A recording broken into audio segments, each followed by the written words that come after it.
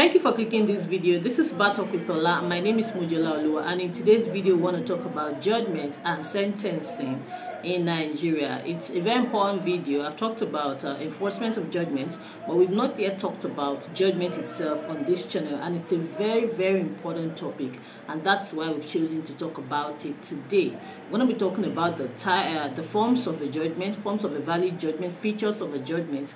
How do you know that a judgment is a judgment? When is a judgment a valid judgment? What's the time frame for delivering judgments, and what's the constitutional provision, and the whole works? I hope that you watched this video till the end, and if you have watched until this point, please subscribe to the channel and like the video, and don't forget to leave me comments in the comment section. And if you want to take the conversation further, you can always mail me at houseoflivingstones@gmail.com. Don't forget that if you're asking a question or seeking clarifications that require tailored solutions or responses that will only benefit you per time, you need to book a consultation session that's paid for, and we'll talk one-on-one via your preferred medium. But if you're asking a general question, something that other people can learn from, or that will constitute, knowledge that other people can benefit from, you can always drop the comments in the comment section, or even mail me, and I will get to it as soon as possible. What is judgment? Judgment is the final decision of a court in a matter. It's not to be confused with a ruling, because sometimes, especially laymen, they would go to court and the court will deliver a ruling on a motion that's been filed in the course of a trial or a matter, and then they would assume that that's the final judgment. Or maybe when they see one party jubilating, they would think that, oh, the party has already won the case. No, judgment is different from a ruling. We're probably going to be talking about a ruling in another video, but a ruling is a temporary judgment. It is for any application made during the pendency of a case or on any process filed before the court. That's an application. The decision is a ruling. But judgment is the final decision in the matter. So a judgment can be appealed, and a ruling can also be appealed. So we'll talk about that much later, probably in the video on rulings, or if time permits in this video. But you should know that a ruling is different from a judgment. So a judgment is the final decision of the court in a matter, and it's usually on the basis of the judgment that we refer to cases as judicial precedents. A judgment consists of a ratio decidendi and an obiter dictum. A ratio decidendi means reason for the decision, ratio decidendi. So that means, how did the court arrive at this judgment? What was the rationale for deciding this matter in this way? The ratio decidendi is the reason for the judgment. It's the key part of the judgment. And then we have obiter dictum. Obiter dictum means sayings by the way. Those are things that the judges say around the reason for making their judgment. So it is not the most important part of the judgment. It is not the main judgment, because sometimes people read judgments of the court, or maybe news media, they pull out the obiter and they publicize it as if that is the main decision. No. These are just sayings by the way that can be cited in the future as well, which can guide another court's decision, but which are not binding. What is binding and what constitutes judicial precedence, really is the ratio decidendi, the reason for the decision. So a judgment always contains the two, ratio decidendi and obiter dictum. Let's talk about the content of a valid judgment. A valid judgment must contain the following things. Number one, it must be in writing. So a judgment must be written.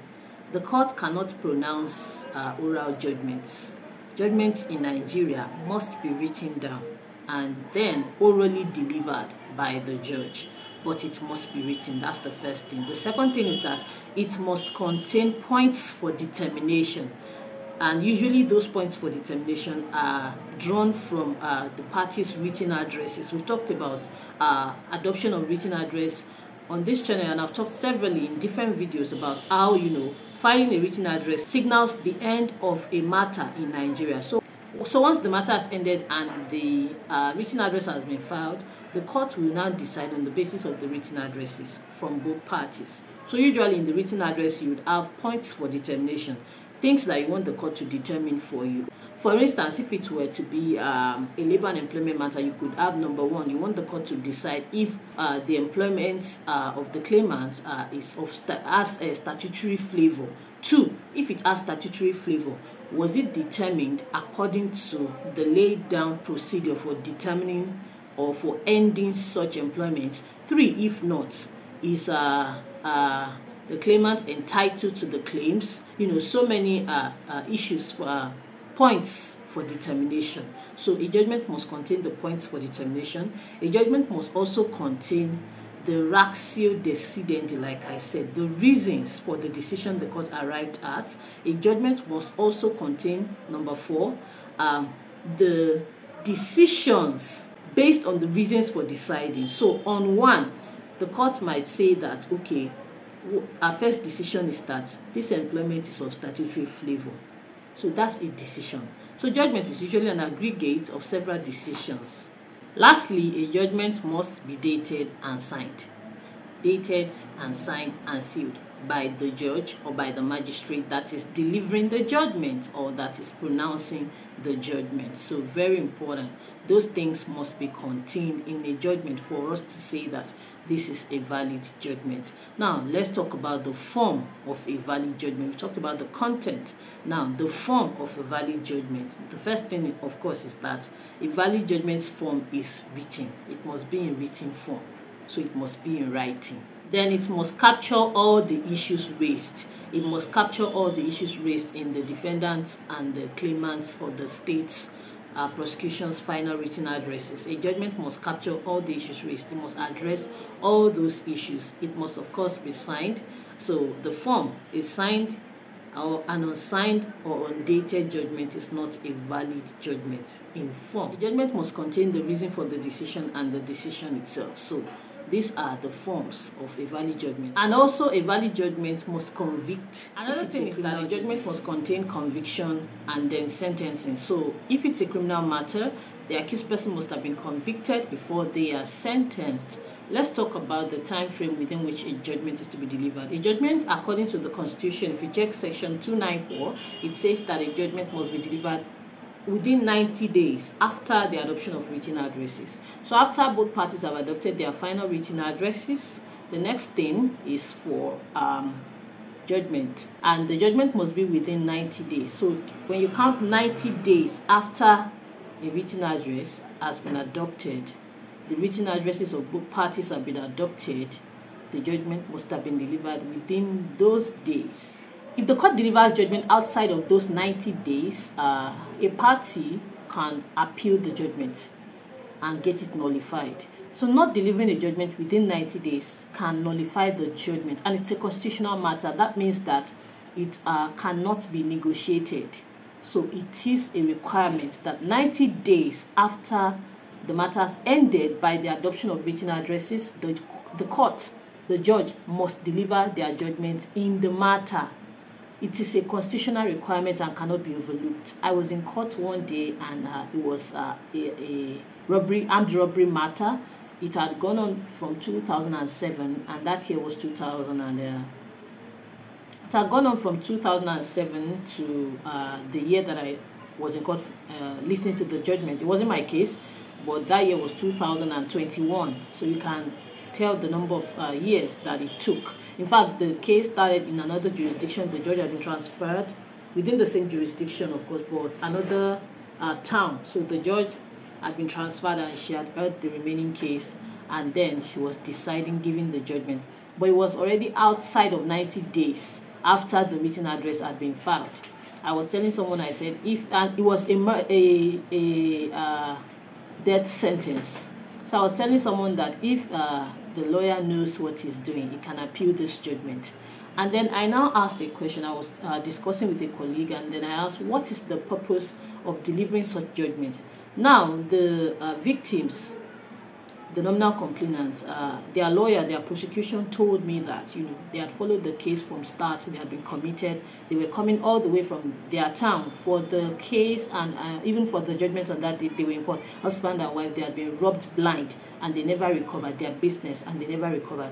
When I listened to the content of the judgment, it showed that the defendants were, unrepentant robbers, armed robbers. So it was a terrible situation. And now they would go on thinking that they finally got justice at the end because they sentenced one person to death, freed one person, you know. What if they wake up tomorrow and find that the counsel to the defendant has appealed the judgment on the ground that constitutionally the judge was supposed to deliver the judgment within 90 days and she did not. She delivered the judgment outside of 90 days. So it's like a Pyrrhic victory, if you ask me.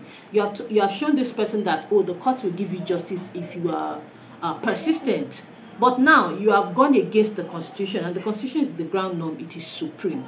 I did not hear anything about the case again, but if the person, if the defense should appeal the judgment, they would be right, you know, on the grounds of technicalities. Of course, you know, several judgments in Nigeria have shown us that we practice technicalities in Nigeria, and even at the expense of justice in most cases. So ordinarily, the court should deliver judgment within 90 days. After the adoption of written address, or if parties are not filing written address after the last witness has been taken, 90 days after that day, you know, the judgment must have been delivered. So if the court goes against this, a party, an aggrieved party, can sue, appeal, and on appeal, the judgment may be nullified.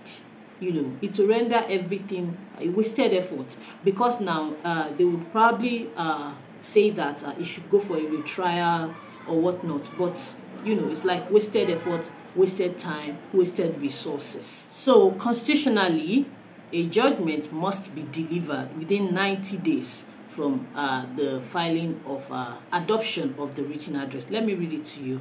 I'm reading section 294 of the 1999 Constitution of Nigeria. It says, every court established under this Constitution shall deliver its decision in writing not later than 90 days after the conclusion of evidence and final addresses, and furnish all parties to the course or matter determined with duly authenticated copies of the decision within 7 days of the delivery thereof. So it's saying that judgment must be delivered within 90 days, and the judgment, copies of the judgment must be given to the parties within 7 days of delivering the judgment. Of course, you know that the court does not comply with this. As a lawyer, you have to go and, you know, run after the registry and the registrars to get copies of the judgment in most cases. But this is what the Constitution says. Then, who can deliver the judgment? The judge that heard the matter must be the one to deliver the judgment. So this has been another bone of contention in Nigeria, and it has occasioned a lot of injustice. I'll give an example with the Orji Uzor Kalu case. Orji Uzor Kalu is a current member of the Senate in Nigeria. He was indicted for embezzling some funds, some billions of naira, and then he was tried, arraigned by EFCC, and tried to a logical conclusion, and he was sentenced to 12 years imprisonment. He was sentenced to prison, to a prison term, and he and another defendant, he had a co-defendant. So they were both sentenced. The co-defendant got 10 years, he got 12 years. And then I believe they had even started serving their sentences, and then the co-defendant appealed the judgment on the basis of the fact that the judge who heard the judgment, Justice Idris Mohammed, who heard the judgment, had been elevated to a higher court. Then he now came back. He was elevated to a higher court. He now came back and delivered the judgment. So what the Constitution says, what the law says, is that if a judge has been elevated, he cannot come back to deliver judgment in that same court. No. Now, the Administration of Criminal Justice Law, Section 281 says that where a judge or magistrate having tried a case is prevented by illness or other cause from delivering his judgment or sentence, if such judgment and sentence has been reduced into writing and signed by the judge or magistrate, it may be delivered and pronounced in open court in the presence of the defendant by any other judge or magistrate. So a judge that hears the matter must be the one that would write the judgment and sign it. And the Constitution says he must be the one to deliver it.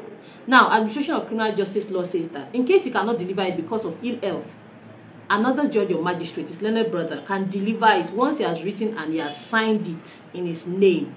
And he cannot now deliver it. Another judge or magistrate can deliver it on his behalf. But in the case of Orji Uzor Kalu, what happened was that the judge had been elevated. So that would be another cause.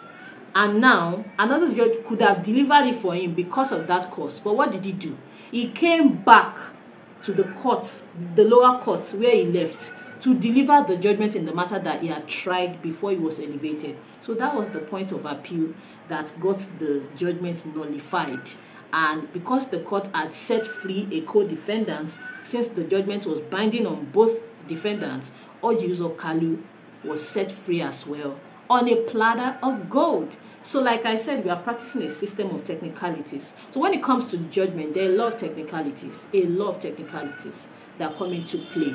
In fact, there's one that's currently brewing, but because it's sub judice, I would not like to comment on it. But when it comes out, you would also find out that it was a case of technicalities of the mode and the forms of judgment delivery, writing, and what's not. So very important. These things, just go to the Constitution. The Constitution is supreme, no matter what any other law allows. The Constitution is the ground norm. So whatever the Constitution says, until it is amended, is binding. So please pay attention. Now, I said that there must be conviction before sentencing. Conviction is declaring the accused person in a criminal matter now guilty or not guilty. This does not apply to a civil matter.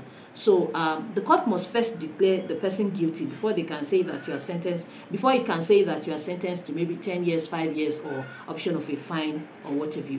So there must be a conviction. And if it's saying that you are not guilty, then the sentence is you are free, you are discharged and acquitted. Yes, but there must be a conviction before a sentencing. So conviction is different from sentencing. So you first declare the person guilty or not guilty. A conviction and then a sentencing.